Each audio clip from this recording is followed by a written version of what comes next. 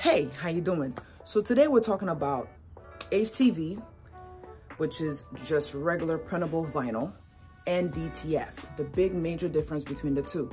So before I get started, go ahead and click the subscribe button if you're not already following me, the like button if you enjoyed this video, share it with as many people as you can. Today's video, we're gonna be unveiling the difference between the two. Should you even bother testing out the DTF? If you're already printing HTV, is it good enough? If you're not printing it, should you be exploring the option? We'll be talking about all of that. But before I get started, it's your girl, Maya G, the printer. I'm a printer in South Florida, been printing over 8 years, and I print all format, DTG, white format, DTF, name it, I've done it. And I wanna go ahead and move on to the video, all right? Sit back.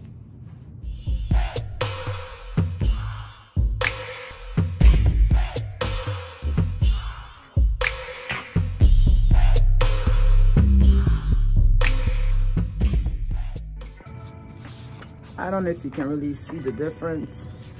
This is a DTF right here. And this is printable vinyl. Now, if you look at the corners there, my blade didn't hit those corners. You still have a little bit of white there. The colors are pretty close, but how it prints on actual garments is the big play. This is the back of the DTF. You can see the glue that's gonna be adhering to the garment. What's the big major difference? The big major difference between the two of them is the feel. That's one.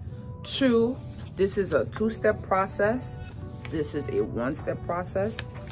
Actually 3 steps. Because you're gonna print it, cut it, then apply a transfer tape, and then apply it to the garment. With this, you're just going to print it, apply the adhesive, and heat it, and ready to rock and roll. Depending on the transfer tape they use, sometimes you may run into some serious problem with the printable vinyl.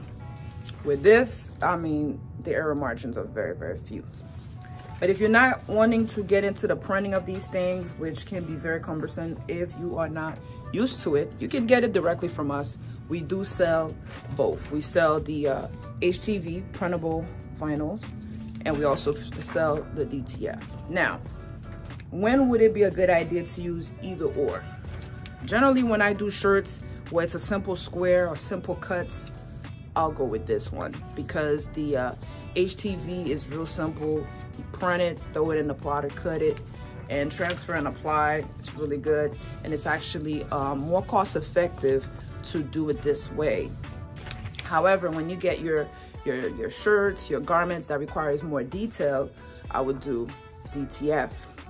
DTF now, it's not the end of all, right? DTF is great for certain projects. Now you're gonna get some higher end clients that want you to use DTG. Shirt here was printed DTG, and I could have done this one in DTF. However, I chose not to do in DTF because the client didn't want DTF. And you know, seasoned client, high fashion clients, they know the difference. So you always want to make sure you remain honest with your clients so that you don't run into problems. Now the DTF, we printed it on some shorts here, and you can see it's really soft, really clean. It doesn't feel like a sticker. Definitely not a toner transfer if you've ever used those. The feel is great, you know. And for certain products like that, these are shorts, and generally might be a little hard to print on. So for this, it's perfect. But you know, again, like I said, if you print on HTV, the material may have like a, you know, that feel to it, like a little stiff. So that may not be the look that you're going for. All in all, DTF is a great solution to add to your garment printing options.